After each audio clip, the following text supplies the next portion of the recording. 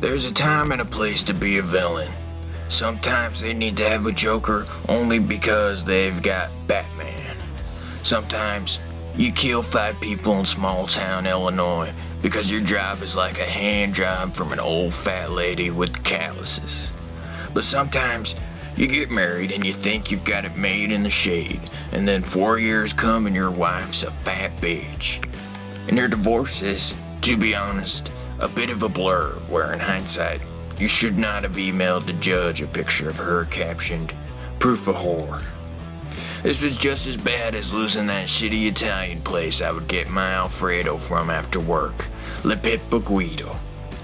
If I would have known that my wife had any inkling to take off for Indiana, I'd have cut the phone cable, waited till she was asleep, barred the doors and windows, and burned all the evidence of the thought. It doesn't even matter though, because according to a court of law, my wife can go out and bang Beach Boys, but I can't see my kids outside of certain weekends because I am a flight risk. This is the Cowman's Country Slaughterhouse. Country Slaughterhouse. Country Slaughterhouse. Moo! A show to set you straight, where I am the law. This show will pick up the ball, run it to the end zone, and then deflate it. Safe spaces have wanted posters at me, and I'm wanted. Wanted. Dead or alive, that is. An anthem of the Country Slaughterhouse by none other than the Bon Jovi. Picture this. The year is exactly a year before today. Or at least, it feels like a year. But maybe less than that. More like a week before today. But anyways, it brings me way back to 1974, and I'm just beginning to realize my greatness. I'm listening to Creedence Clearwater Revival, of course, and I know my destiny is to take over the radio waves that line the freeways of America. That was then, and now I'm listening to a new band that has changed my life from Emmett, Idaho, the Fallen Idols, with their song Nail My Pain to a Cross and Then Drink Some Whiskey.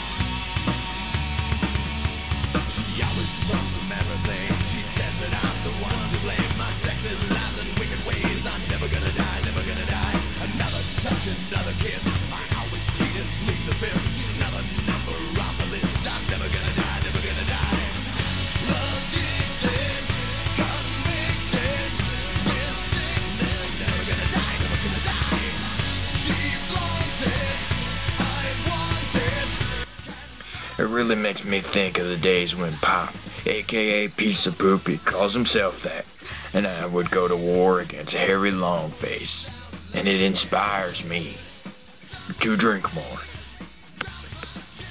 This is the kind of amazing artistry that the Grammys go out of their way to take from me and everyone else. If I wanted to hear the latest 12-year-old sing about her boyfriend, I would just go ahead and be a pedophile.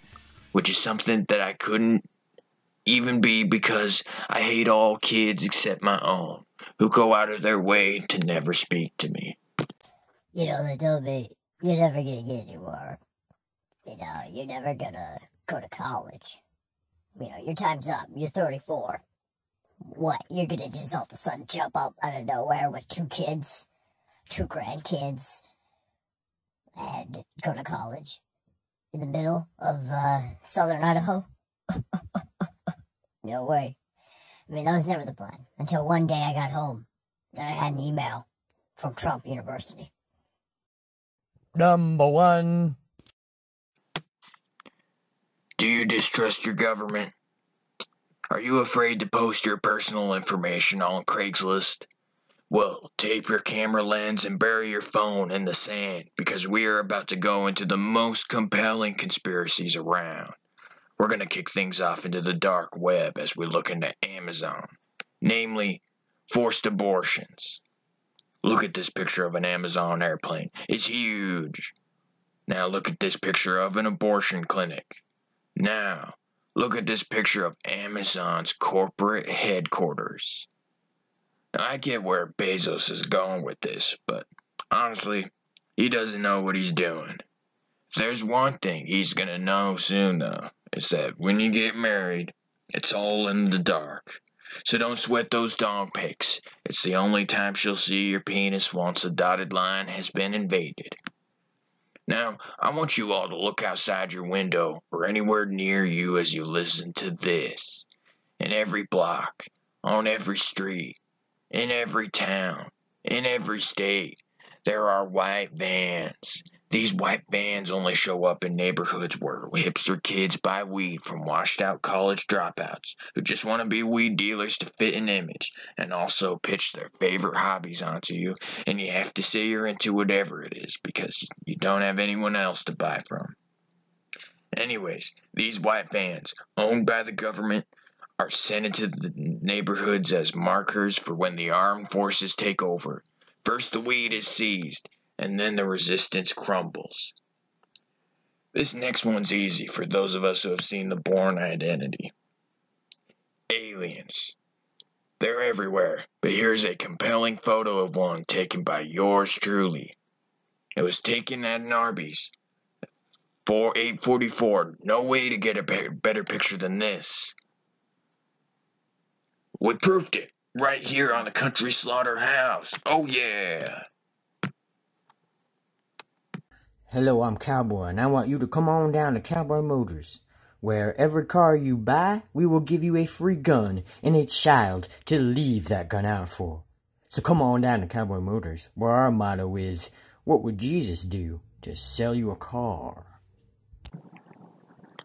This next segment is our questions for the show.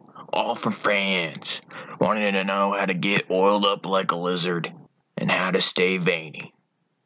Our first question comes from Kelsey Berg, who wants to know, is Cowman something that you thought for some reason would be a cool name, or was it from a book or something? First off, I'm not such a nerd so as to read a book for an awesome name.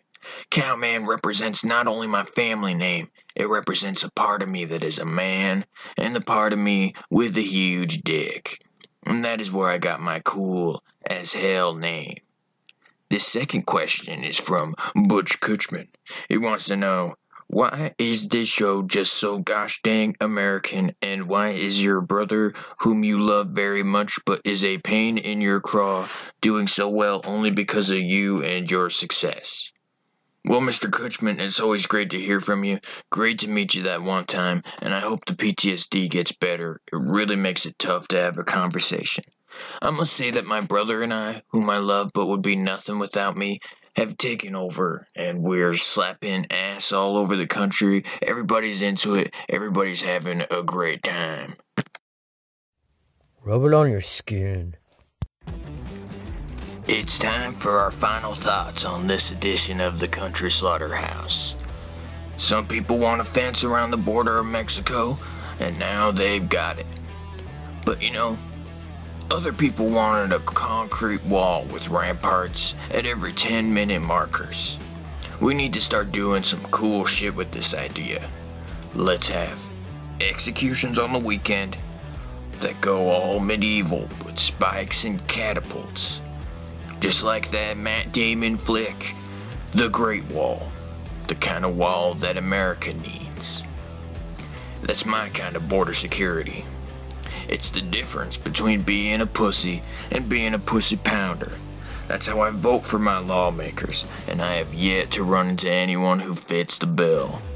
Trump thinks he's got it, but he let go of the wheel right in the middle of doing sweet donuts in the parking lot, and now he's sitting there, winded, with no streaks to show.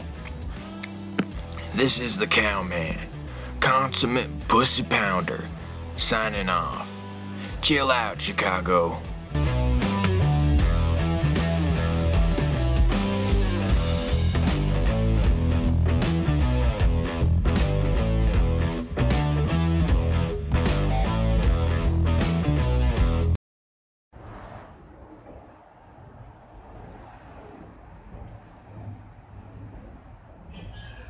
In Butttown, you gotta get down.